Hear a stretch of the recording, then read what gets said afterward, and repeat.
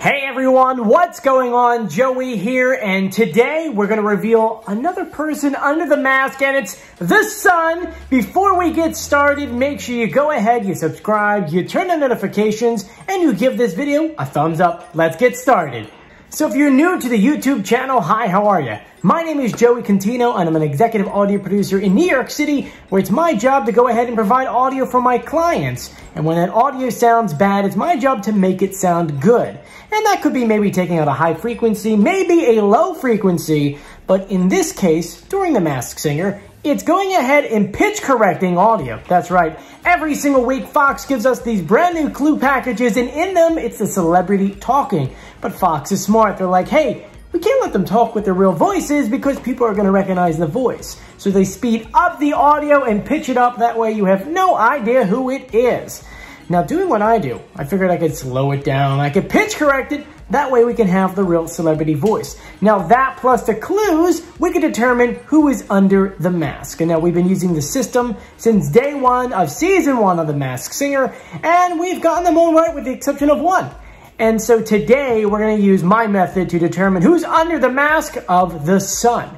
Now, if you're like me, you went ahead and you put all the clues on your computer. And so we're going to go through all the clues, listen to the audio, match it up, and then answer all of the clues. Now, the clues we have so far, we have a couple from the preseason. We have some from episode 1 and episode 3, because so far the way the schedule was is that we pretty much had them every other week. Next time we do come on, we do get Group C. So let's go ahead and dive into the preseason clues. We have, I'm the sun because I always love to light up the world around me.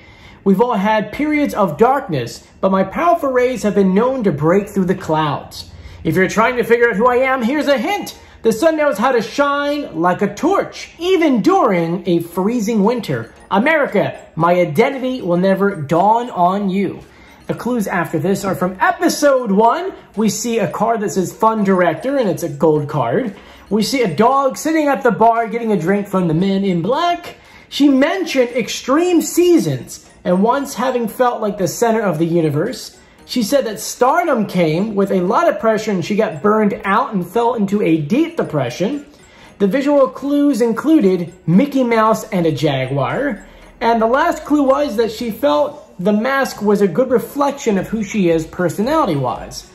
After that, the clues were from episode 3. She says, I missed out on a lot of my childhood growing up in a fractured home. She says that I've made up for some lost time by discovering childlike outlets to make life magical. Maybe another Disney reference there. She says that going into the woods helps her find harmony in nature. Then we see a blue butterfly with heart-shaped wings. She says, I love dirt in my toes, a young memory of mine, and the land that slides as my heart walks the line, which is a rhyme, which kind of plays off of who we think this person could be. She says that I became a whiz in cooking up tasty treats for like-minded immaterial girls, as she stirs a giant copper kettle with a large spoon. Then we see a lock of hair tied with a blue ribbon and a candy cane with some glass mason jar. And we have 2 more clues left. She says, I'm always looking on the bright side, burning ugly rumors out of my life, as she burns some paper with the words ugly rumors in the circle of the candles. Now, those are all the clues we have for the sun. Let's listen to the pitch correct audio. Here's the audio they gave us. Well, when I put this mask on, I felt like it was a reflection of who I am personally, and I like it. And here's our pitch correct audio. Well, when I put this mask on, I felt like it was a reflection of who I am personally, and I like it. So does that sound familiar to you? Do you know that voice? I'll let you guess. I'll give you a few seconds to guess. All right, my guess is LeAnn Rimes. That's right, that's my guess right here. Let's go ahead and compare her speaking to the pitch correct audio. Here you go. Well, when I put this mask on, I felt like it was a reflection of who I am. I think I wrote this from such a human perspective, not LeAnn Rimes, the singer. Now let's go ahead and compare the singing voice. Now what makes this very unique, LeAnn already sang this song before, which her first song was Lizzo's 'Cause Baby I Love You. And she sang that on a tour bus, and I'm pretty sure you've watched this video before, but let's just compare both of the voices. Okay.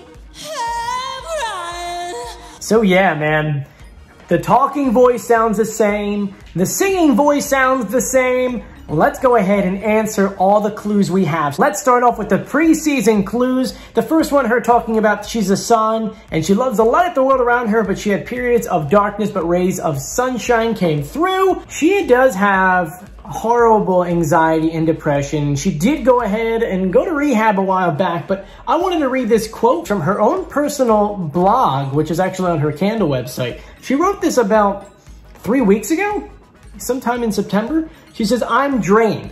I can't complete thoughts. Words aren't coming very easily. I'm emotional, antsy, and I have no idea what to do with it all.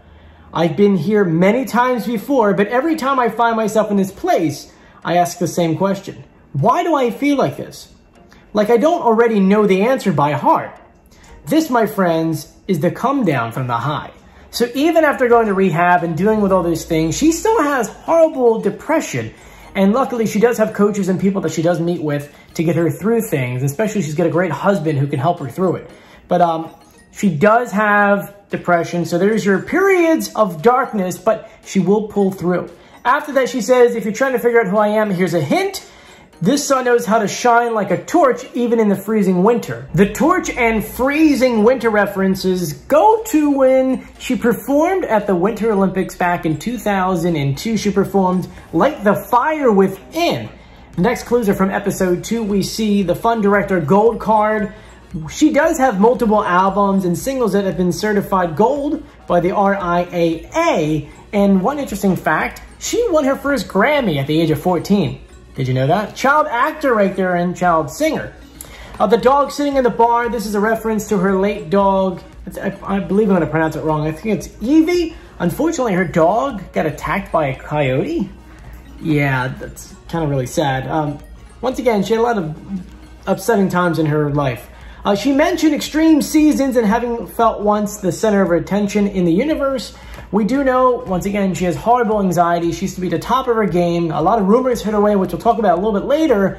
And obviously took her down from the center of her attention all the way down and made her very depressed. Luckily for her, someday she's sad, but she gets out of it. She said stardom came with a ton of pressure and she got burned. She fell into a deep depression. So of course, stardom had a lot of pressure for her because she was just a kid. Remember, she was 14 when she won her first Grammy. She started singing at the age of 8. Now, for a kid, that's a very high pressure job. And I know back on April 15th, this year actually, she did an interview with People magazine, which keep in mind, that's probably when they started writing these clue packages. She talked about being put into a mental facility to go ahead for, I think it was like 30 something days to get her out of her depression. After that, she mentioned not that she mentioned, we saw a Mickey Mouse and a Jaguar. We do know that she did do a Disney special back in 1997 called LeAnn Rimes in Concert. It was filmed in Walt Disney World in Orlando, and then she also recorded a song for the 50th anniversary of Disneyland. How cool is that, right? For the Jaguar, she actually has a book called Jag, which is about a jaguar. At the end of the episode, she had said that she felt that the mask was a reflection of who she is personally, and I mean, sun means happiness, and now she's happy now that she's gone through all the bad stuff and everything's okay now. The next clues are from episode 3. She said, "I missed out a lot of my childhood growing up in a fractured home." The fractured home refers to her parents getting divorced, and to add more drama to it, she wound up suing her father. It doesn't say for what, but she did sue her father. She said that she's making up for lost time by discovering childlike outlets to make life magical. We do know that she has her own Barbie doll. Pretty cool, right? Take a look.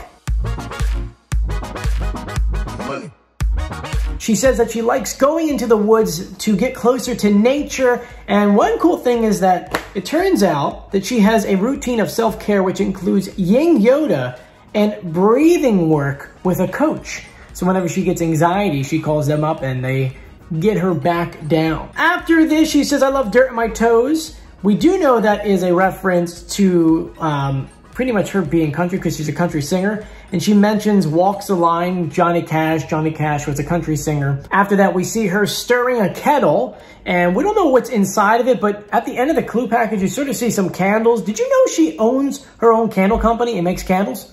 I didn't know that too. I'm going to pronounce this completely wrong. I think it's called Soul of Everly. I guess playing off of Leanne?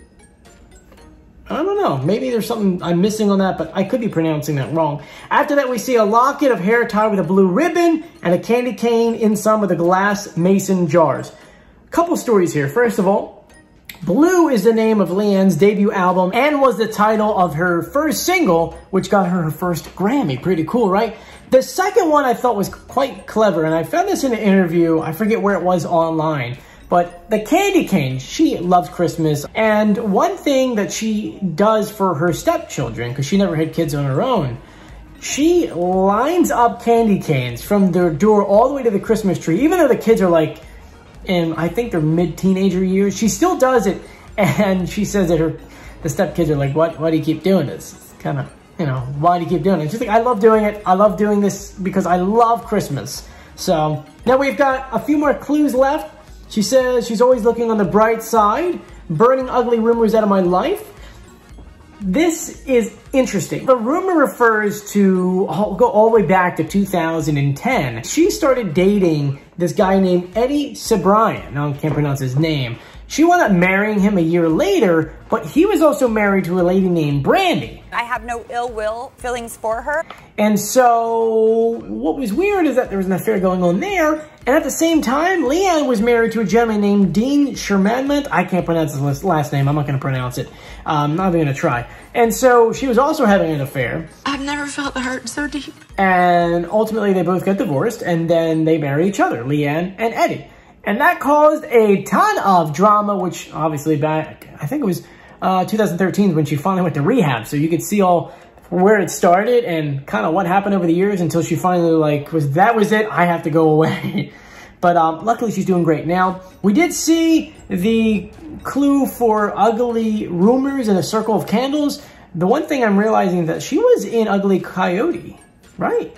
She was an Ugly Coyote. Yes, I forget what character she was in, but she was in there. So that was that connection. I didn't realize till now. And then the last clue was the magic 8-ball. The 8-ball could represent the age where she appeared on Star Search when she started singing. So those are all the clues. I know this one's kind of long. She's a lot to go through. But let me know if you agree with me in the comment section. I want to thank you guys for joining me. If you haven't done so yet, please subscribe, turn on notifications, and give this video a thumbs up. I'm Joey. I'll see you later. Bye. This is hard.